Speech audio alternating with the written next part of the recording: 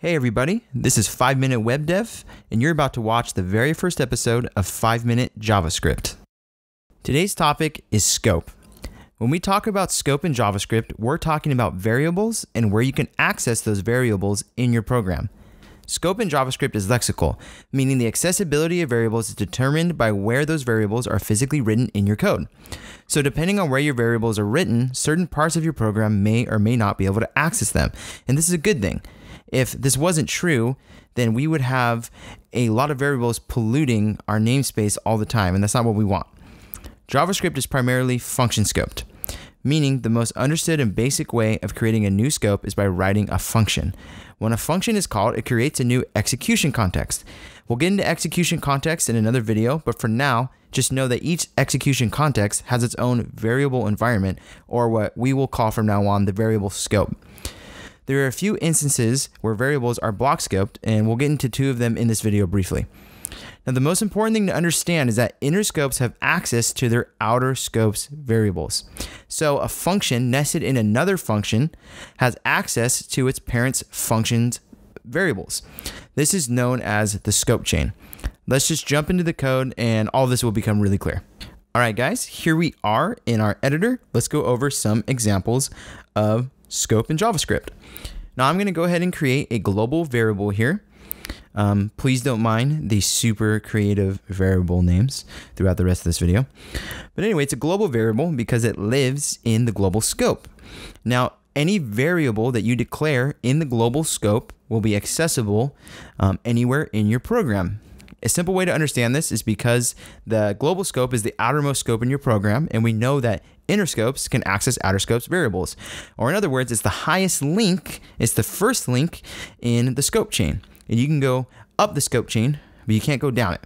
Anyway, so I've created another function here called outerfunc, and this is going to create its own variable scope. And within that scope, I'm declaring another variable. This variable will be scoped to outerfunc. Now I'm going to log out the global variable just so you can see in this inner scope, I can access my outer scopes variables. I can access the global variable. And then I'm going to go ahead and create another function here called inner function. And remember, inner scopes or inner functions have access to outer functions variables. This inner function is going to have its own variable, and that will be scoped to the inner function. So now we're going to have three different scopes: the global scope, an outer scope we'll call it, and an inner scope. The inner scope can access all the variables, the outer scope can access its own variables and the global scopes, and the global scope can only access global variables. And we're using functions here, remember, because I said JavaScript is primarily function scoped, and variables declared with the var keyword are function scoped. So within this function, I can access the global variable, I can access outer variable, and you'll see that when I run this, those will get logged out. Now I'm going to make sure that inner func actually gets called, and then I'm going to do something that I can't do. I'm going to try and access an inner scopes variable. You can see I'm not inside inner func anymore, but I'm trying to access its variable inner var. It's going to give me a reference error because remember, you can go up the scope chain, you can't go down the scope chain. Inner scopes have access to outer scopes variables, but outer scopes don't have access to inner scopes variables. Now I've just added some helpful messaging when we actually log this out so you can see what's going on, understand it better. But I've created another function, and we're going to go over let variables and const variables, which are actually block scoped instead of function scoped. Now in this case, this variable declared with let is block scoped, but I've declared it at the top of my function. So in this case, it's pretty much just going to act just like the outer variable did in the other function. Now I've created another inner func function. I can name it the same thing as the other inner func because they live in different scopes, remember? So we don't have to worry about them colliding or accidentally using the same name. It doesn't matter. Now I create another block, and I'll show you block scoping. I'm using a const variable. I could have used let here, but just so I use them both, I'll show you const.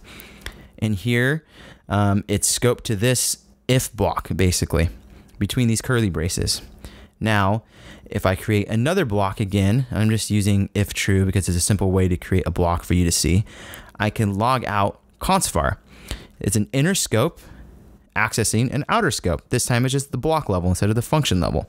But now if I go outside of the block in which I declared const var, you're going to see I get a reference error, just like I did when I tried to access inner var.